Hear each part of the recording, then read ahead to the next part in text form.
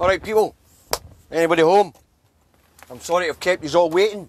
I had no internet connection, none whatsoever. So I couldn't put a broadcast out. I'm going to take a run at this. I don't have time to mess about now because my first rap was in the middle of rural Ayrshire. I didn't go to the depot till late on. So by the time I go to the first rap to do this broadcast, I'm afraid I had no internet connection whatsoever. So the First Minister's going to use an update in about 30 minutes. So I want to get a move on and get this done, okay? So let's go on with it. The coronavirus update. These are the figures for yesterday, the 12th, the 1st, 2021. Tested in Scotland since the pandemic reached their shores, 1,460,131, and that's plus 6,598 from Monday to Tuesday. Tested positive since the pandemic reached their shores, 153,423, and that's plus 1,875 from Monday to Tuesday. And hospital, we have a 1,717, and that's plus 53. In the intensive care units, we have 133 COVID patients, and that's plus 7. Vaccinated, the vaccination number now stands at 175,942, and that was plus 12,567 from Monday to Tuesday. Okay. Deaths. I'm sorry to report that yesterday there was 54 deaths from COVID-19, and that takes the hospital death total to over 5,000 at 5,023. Community and hospital deaths combined equals 6,686. Okay, let's get to the news review. I'll batter through this, and that way you people will be able to go on to listen to the First Minister, okay? Right, here we go. News review for Tuesday the 12th of the 1st, 2021. Now, Tuesday starts with all the rags leading on COVID-19. Most go on the vaccination programme, and a couple go on test and protect. Right, the rags that are asking the First Minister to speed up the vaccination programme. Well, the First Minister can only go as fast as the UK government distributes it to the devolved nations, right? And the rags that went on test and protect here in Scotland were getting their figures for Gordon Brown, and boy did his think tank get it so wrong, and he's been attacked in the papers for it this morning. Yeah, he was trying to compare apples and pears that just doesn't work. Alright, doesn't work. So he's taking pelters in the press today for his phony figures that were published in I think it was the Telegraph yesterday and in the Metro yesterday. Alright. Okay then. Moving on, the celebrity magazines yesterday. They were going on football and a wee boy getting a scalp up his bum. Alright, believe it or not. That was actually a headline in one of the kid-on newspapers yesterday, the Daily Record. Wee boy gets scalp in bum. Alright. Moving on, Tuesday. At 9:30 AM, Martin Keating's case was in the Court of Session. Now, it was there for a motion. I never quite got the idea of what the motion was about, to be honest with you. Anyway, the motion was dismissed, and awards were costs were awarded against Martin Keating and his legal team. The main case now comes up on the 21st and the 22nd of January. Worth a watch and see what happens there, folks, alright? Tuesday, the committee looking into the mishandling of the sexual abuse claims against Alex Salmond sat and took evidence. In the hot seat this time was Leslie Evans, the UK's top civil servant in Scotland. And it comes to light during the session that those that allegedly made complaints against Mr. Salmond did not want this to go to court. They didn't want the police involved. That tells you something. That tells you there was no case to answer.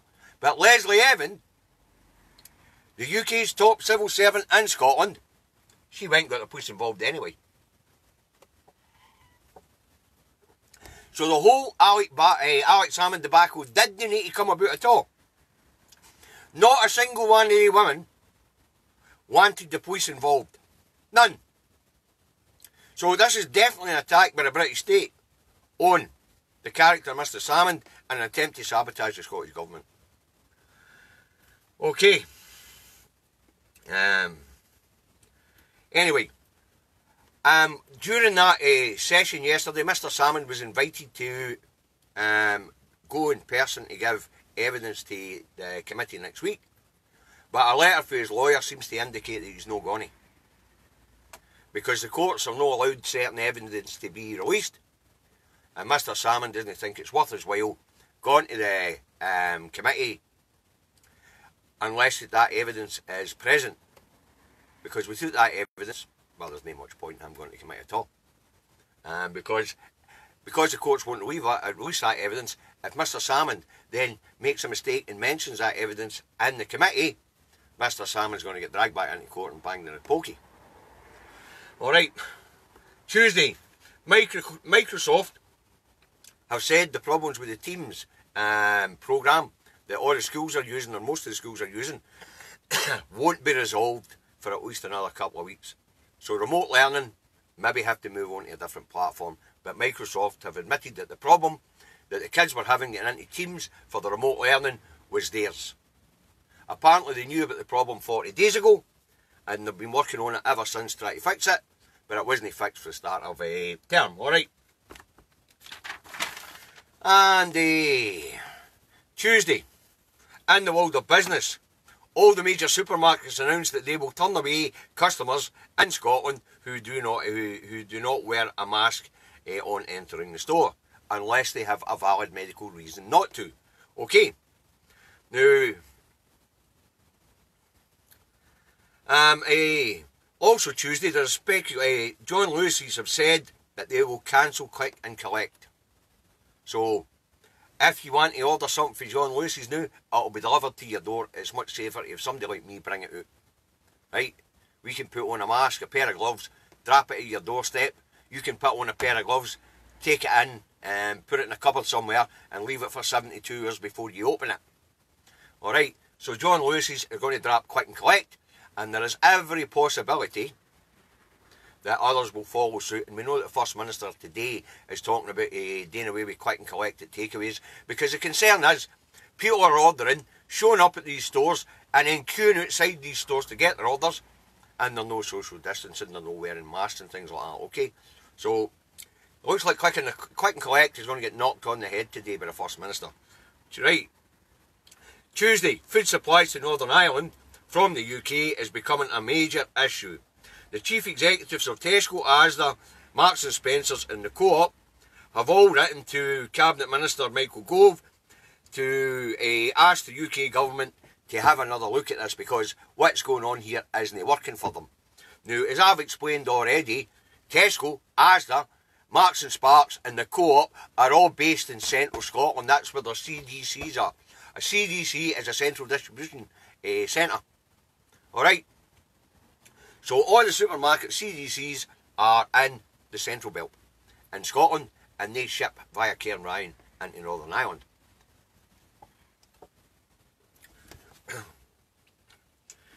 Right.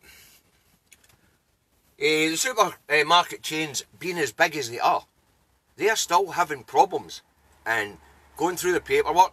And of course, the way the supermarket ship things is, like one of these motors I'm on, there will be ambient on it, there'll be frozen on it, and there'll be fresh on it. On the one motor. And all these products need different certifications.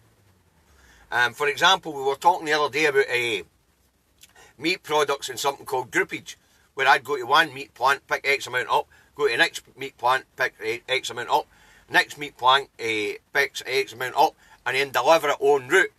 Problem is with the way they pack the meat, right? You could get 3 or 4 beef products in one pallet. You all need different certification. You get 3 or 4 lamb or pork products on the one pallet. They all need different certifications. And then when it comes to processed foods, they all need different certification again. So the supermarket chains are bloody well struggling with the paperwork, never mind the haulage companies that said they're no longer going to deliver into Northern Ireland.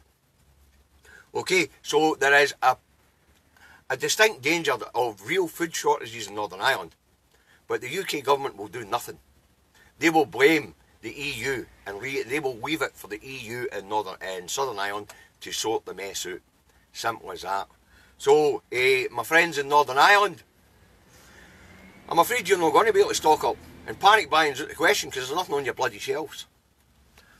Right. Moving on, Tuesday. A stooshy erupts down that road at the House of Carpetbaggers and Thieves over school meals, right, for children. Now, the parents down there are supposed to get a £30 food voucher per child per fortnight to cover school meals while they're in lockdown or on holiday. But what they've done is, the government, Westminster government, being who they are, they have outsourced it to one of their pals to provide ration boxes. Get this, ration boxes to parents for their children. Anyway, social media erupts with pictures of what is in these boxes. Top chefs have had a look at what was in these boxes and went, we can't make nothing with that. And the fresh foods won't last a fortnight. In the boxes were 3 apples, 2 bananas, a wee bit of cheese, 1 loaf of bread, a carrot, an onion, a tomato, a tin of beans, 2 chocolate bars, tiny wee chocolate bars out of a little multi-pack. And that was what was being delivered to feed a child school lunches for a fortnight. Anyways, I say top chefs had a look at it and went, we couldn't cook nothing out of that. And, I mean, you take a loaf of bread stale after 3 days. So they deliver them a loaf of bread to do a fortnight for a kid. It goes stale after 3 days. Unbelievable. But that's where we are down that road. Ration packs are back. And what's in them is bloody well unedible. So what's going on down that road is criminal. The Tories know what they're doing. They're outsourcing and their pals are skimming off half the tap and then giving them a bloody backhander. That's what's happening here. Okay, so there's all sorts of crap hitting the fan down there, but meanwhile children are going hungry while parents are looking at these ration boxes and going, what the hell am I supposed to do with that? Unbelievable. Tuesday, the New Zealand Morning Herald announces the test results of the New Zealand and Australian trials on the AstraZeneca vaccine. Okay. Now, what the Australian immunologists and the New Zealand immunologists are saying is that after you've received your full dose of the AstraZeneca vaccine, you will only have 62% effective immunity. That's not enough for herd immunity. You've got to be up at the 80-90% to get herd immunity, right? So what the Australians and the New Zealanders are saying is that the AstraZeneca vaccine is of no use whatsoever, and they are recommending that it is not rolled out to the rest of the world. So there you have it, folks. The so-called UK super vaccine, which was made by Frenchmen, that is not effective. It's just not effective at all. So I am back in the truck, Stefan. That's why I've had some problems today. As I say, I was out in rural Ayrshire when I pulled in at 11 o'clock, and I had no internet connection whatsoever, so I couldn't broadcast at 11 o'clock. So it seems that wee Scribbles was right today. I was going to be late. Alright. So, New Zealand and Australia are recommending to the World Health Organisation that the AstraZeneca vaccine is not rolled out because it is not effective and it won't get any nation to herd immunity, which is the goal of a vaccine, to get to herd immunity. Alright. Tuesday, Bloomberg declared Brexit a failure after only 12 days. According to Bloomberg, UK traders are going out of business at a rapid rate of knots, and UK traders can no longer trade into Europe unless they open VAT offices, or they get VAT registered in each country they deliver into. They can make it more concentrated, can they, Dory? Well, you know, I'm only telling you what the Australian studies say. The Australian studies say when you have the recommended vaccine, it's 2 doses, it's only 62% effective, Dory. Alright? Anyway, Bloomberg is saying that UK business is done. It's knackered. The Conservative Party have successfully killed international trading in the UK. So, and as I say, the reason is because of the change of the tax laws 8 days before Christmas. So it was at the 16th of December, they rushed that bill through, changed the VAT laws, and basically what they've done is, they've actually shut business in the UK, and especially in Scotland, which is an exporting nation. They have shut us off to the rest of the world, basically. It's almost as if they don't want us trading with the rest of the world, and they only want UK businesses trading within the newly created internal market. Obviously, the newly created internal market isn't big enough to cater for the business needs of these businesses in the UK. And as I was saying yesterday, the Federation of Small Businesses reckon 250,000 small businesses will fold this year. God knows how many folded last year, but what we do know is that 800,000 people have lost their jobs so far. So anyway, Bloomberg is reporting that exporters in the UK are finished. They're done. It's just too costly to try and export into the EU now. And if you want to export into the EU, you've got to get VAT registered in each of the nations you want to trade into. They're just not going to do it. It's expensive, a lot of paperwork, and nobody's going to bother. And the same goes for EU sending stuff the other way. So what the Tory party have actually done is shut the UK out of the rest of the world. And basically we're stuck here in Plague Island with a bunch of loonies. And I mean Plague Island with a bunch of loonies. Also, Tuesday, apparently Croatians are blaming a Scots virus for their peak in the virus in their country. There's a wee bit of spat going on between a professor at Edinburgh University and a professor in Croatia, and apparently Scotland is getting a strain of the virus which is sweeping its way through Croatia. As we already know, there is only Scotland only ever had the original strain, which we flattened in the summer, and then we imported it when we opened up hotels and we opened up hospitality. So we'd already done away with it, but we opened up again and let it all back in. Thanks to David Hines for pointing that out to me. So we need to make it clear to people. As far as I know, there's a few strains of this virus, but the Kent virus, South African virus, and the original ones are the ones I'm aware of. And as far as I'm aware, there's been no virus identified as the Scottish strain. So what Croatia's playing at, I don't know, but who cares? It's Croatia. Right, Tuesday, the Resolution Foundation revealed a sorry story. They released another report on poverty and the pandemic. It would appear that the wealthiest have got wealthier during this period, and the poorest have got poorer. And the Resolution Foundation says it's because the poor are at home more, it's costing them more to heat, eat, light, and it's costing more for homeschooling on things like internet and things like that. Okay. Whereas the rich, or the richest, they are saving on the commute into the office, and they're saving on their 2 or 3 family homes a year. So they're being able to stash away 6 or 7 grand a year on top of getting 80% of their wages on furlough. But a lot of them are actually on full wages because they're quite capable of working from home. So the Resolution Foundation have made it clear that during this pandemic, the poor have got poorer. Cost of living for the poor has risen by about 8.6%, and cost of living for the richest has went down about 3.6%. So there you go, folks. Right, moving on to this morning and what the papers have to say. Right, the Scotsman goes on, NHS facing its biggest crisis. Well, apparently it is. Alright.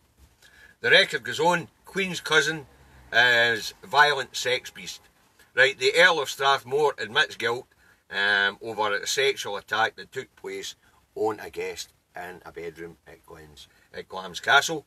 Anyway, the Earl of Strathmore has pled guilty to it. The Sun goes on, Queen's cousin in Castle sex attack. Same story. Right, the Telegraph goes on, Sturgeon, competition with England can speed up roll out. They're talking about the roll out of the vaccine. They want Scotland and England to get into a competition to see who can roll it out quickest. Well, that ain't going to work, is it? Because England's in charge of central distribution, and if they want to win the race, they just slow down the distribution to Scotland. So, you know, I still think that getting into central procurement with England, Wales and Northern Ireland and this one was a mistake. Obviously, it's cheaper to buy in bulk. Alright? Because now we have Public Health England running the rollout of the vaccine, and as we've seen through this pandemic, Public Health England are a bloody disaster. Disaster. Right, the Herald goes on. U-turn after COVID-infected care homes. Right, and this is a story that apparently NHS Lothian had been refusing to vaccinate care homes that already had COVID in it. Can't believe it. Mental. Absolutely mental. Right, the eye goes on. Lockdown extension warning. Well, apparently there's going to be a more extended lockdown, but the First Minister said that yesterday. The National goes on. Brown under fire on false Scottish virus test stats. That's what I was talking about earlier in the report. Gordon Brown and his think tank had more or less made the bloody stats up. They'd misread the data altogether. And of course they've been trying to compare apple with pears. Right, and then the Star, well, you know, the good old Star, always good for a laugh. The Star goes on, the Star goes on, a hard Brexit. Okay, and what that is, what the Star's on about is apparently Viagra sales have went up 40% on the run up to Brexit. As Brit gets as the British get EU willies. So obviously people have been buying Viagra. It must be made somewhere in the EU, so they've been stockpiling it so in case they run short of Viagra. Of course it is used for other medical purposes. I just can't mind what the other off the top of my head. Right folks, I apologise for being so late today. As I say, I had technical problems and of course I got a late start, didn't help. So I'm going to have to cut and run here folks. Alright, I hope you enjoyed the broadcast. I hope you found it entertaining and informative. So, hey.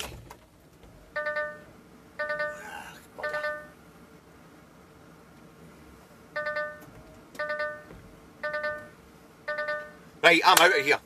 So I do apologise for the delay, and I'll speak to you all tomorrow. I'm not quite sure what time it'll be tomorrow. I'm back in the truck tomorrow. Alright, have a nice day.